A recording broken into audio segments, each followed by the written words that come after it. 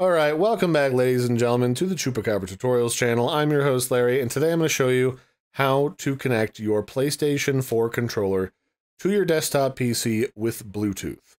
So the simple answer is, all you gotta do is have your controller in hand and charged up.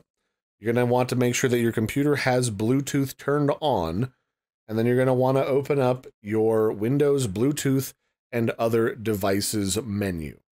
From here, we're going to take our controller and press the large, round PlayStation logoed button in the center between the two joysticks, and the share button, which is the oval-shaped button in the upper left-hand corner of the touchpad. Press and hold both of those until the light on the back of the controller starts to flash rapidly, like you're at a techno dance club. Once it does, go ahead and click on the Add Bluetooth or Other Devices button. Then from here, in this little pop-up, click on Bluetooth. From here, it should start scanning around for all of the Bluetooth-capable devices in the periphery of your, computer. In this case, it showed my TV and also my controller. I just want my controller, just called wireless controller.